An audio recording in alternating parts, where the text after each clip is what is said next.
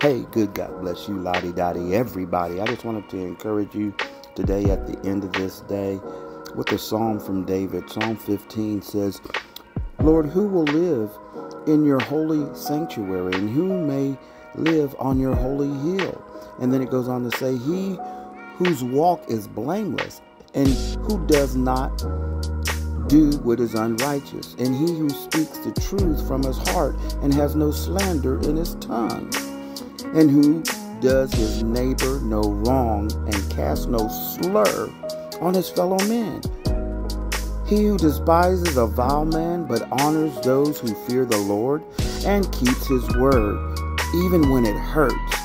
That person who lends his money without using people and charging them exorbitant interest rates, and who does not take a bribe and helps the innocent.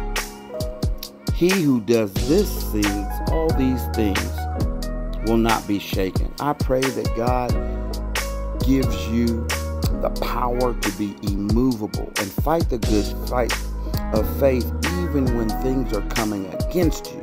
You will not be moved because you understand that the Lord is with you.